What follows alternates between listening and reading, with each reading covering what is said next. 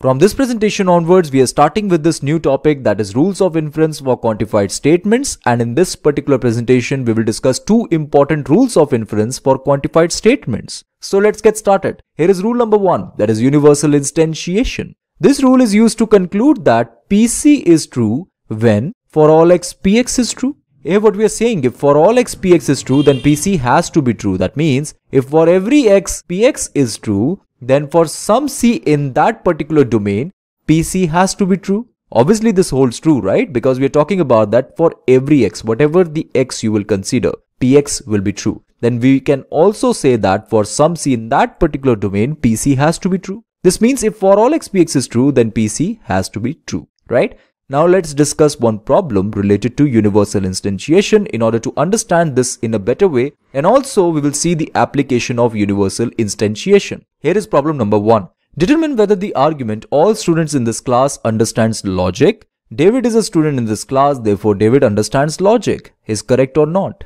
Here obviously you can see this is an argument, and here we have two premises and one conclusion. Let us assume that Px denotes x is a student in this class and Qx denotes x understands logic. From the first statement we can write for all x Px implies Qx. This is our first premise, right?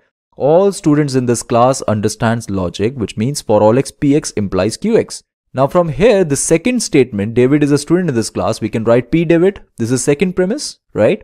From first we can derive P David implies Q David. Isn't that so? This is done by universal instantiation from 1. Because we know that if for all x px is true, then we can also say that for some c, pc has to be true. So here instead of c we have David. So here we can replace this x by David. So this becomes P David, and we can also replace this x by David. So this becomes Q David. So we can say that P David implies Q David by universal instantiation from 1. Now from second and third we can say Q David is true. This holds true by the rule of modus ponens from second and third, right? If P is true and P implies Q is true, then Q has to be true. Isn't that so? So Q David is true, which means that David understands logic. This means conclusion is derived from the set of premises, so we can say that our argument is valid. So this is the use of universal instantiation. Now let's discuss our second rule, that is universal generalization.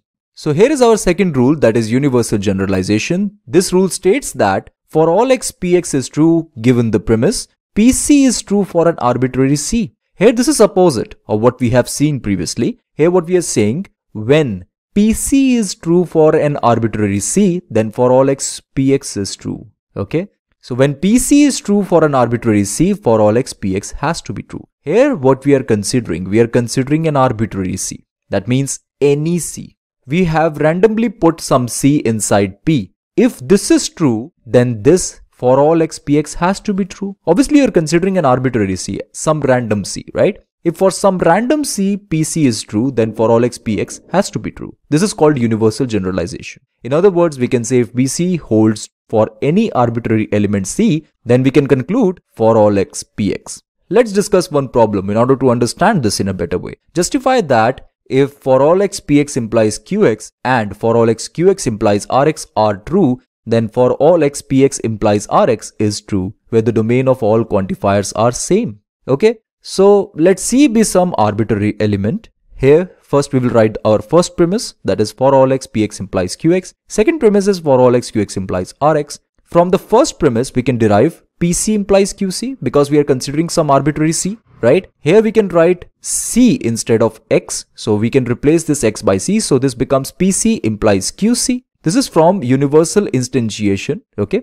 And similarly, you can write QC implies RC from second, right?